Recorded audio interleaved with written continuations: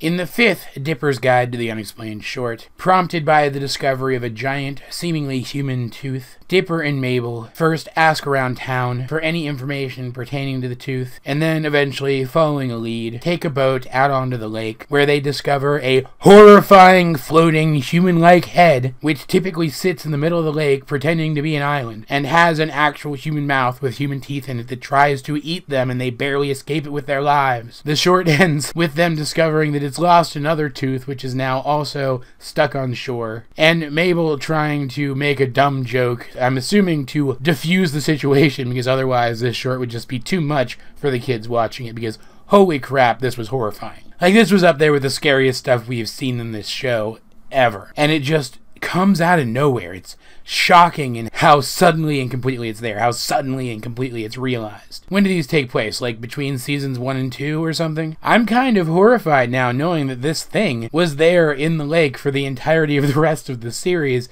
and is still there within the universe of the show, at least. And apparently all the townspeople know about it and just cryptically warn people not to go anywhere near it in a way that's almost uncharacteristic for the people in this town who are used to weird shit, as if this thing is somehow worse than all of the stuff they deal with on a daily basis. I found the Mabel stuff in this one distracting. I didn't touch on it in the recap, but they keep injecting this joke of Mabel playing with this creepy old bear into tense scenes throughout this short, and I just find it really distracting. I don't think it works at all, really, but otherwise, this short is fantastic. This is exactly the kind of short that I was hoping we were going to get from these shorts since the very beginning. It's kind of become a criteria for me whether or not one of these shorts could be a main plot in an episode, and any short which passes that test automatically gets some extra points for me, and this one is definitely such a short. I want to see this thing fleshed out and explored desperately, and granted I haven't read the journal yet, the official release of the journal, so maybe there's something about it in there. I definitely hope that there is, but holy crap, I wish we'd gotten an episode about this thing. It's super creepy and super interesting, which you guys know at this point are 2 of my favorite things. Out of the 5 shorts that I've watched so far, if I was only allowed to recommend one of them,